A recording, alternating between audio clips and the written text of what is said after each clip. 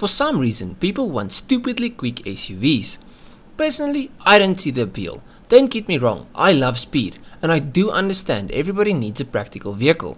But for the price most of these super SUVs go for, you can buy a dedicated sports car and a practical car for the family. But if you want a big, spacious car with tons of power and decent cornering performance, Aston has a great alternative to the Urus and the Porsche Cayenne. This is the Aston Martin DBX 707, and it got its name because 707 is how much metric horsepower the car makes. What an original idea, Aston. Anyways, the power is produced through a 4-litre twin-turbo AMG V8 that Aston played with and tuned in-house. Now, why 707 horsepower, you might ask? Well, you see, it's a game of mine is bigger than yours in the sports car industry. So the Bentley Bentayga produces 626 horsepower, the Lamborghini Urus produces 641 horsepower. Then Porsche came and showed everybody their PP is bigger, and they made a car with 670 horsepower. And now Aston had to show that they're the biggest PP in the room with 707 horsepower. Personally, I think that 700 on the dot would have been cooler, like 007 backwards, I think that would be quite cool. Now, it probably sounds like I dislike these types of cars, and this car specifically. I don't. I think it's pretty cool. I love a big V8 powered sports car, I just don't see the point. So I like the car, it's just not something I can see myself buy, if that makes sense. And here's why.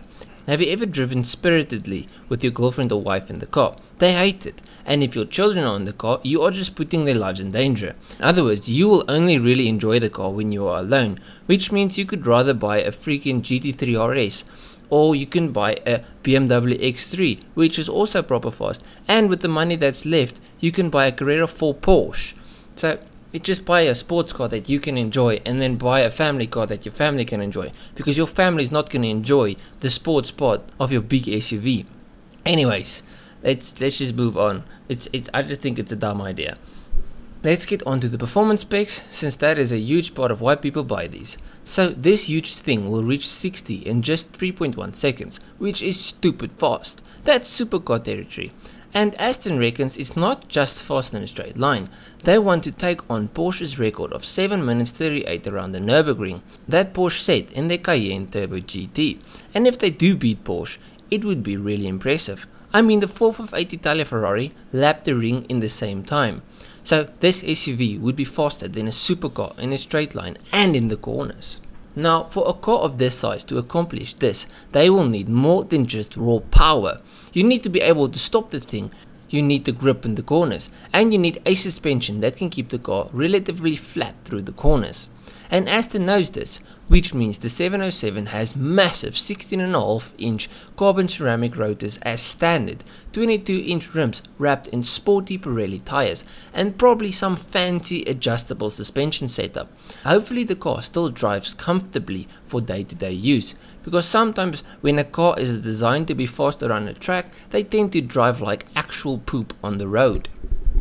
Talking about day-to-day use, this isn't just a sports car, it should be practical too. So let's talk interior. The DBX 707 still uses Aston's existing infotainment system, the one based on Mercedes' last generation Star architecture.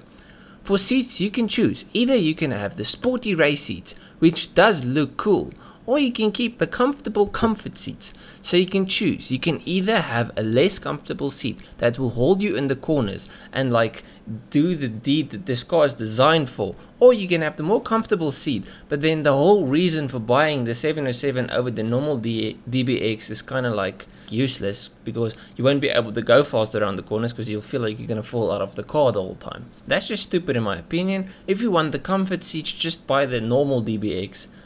Yeah, I kind of feel like a grumpy old man making this video. I'm just like complaining the whole time. Anyways, conclusion. It's really pretty on the inside and out. It's also more practical than the DBS, but it's cock expensive and I just don't see the appeal. Anyways, if you guys enjoyed this video and liked it, please leave a like and subscribe. If you did enjoy the video, go through my channel. I've got loads more videos just like this one. I'll check you guys in the next one. Cheers,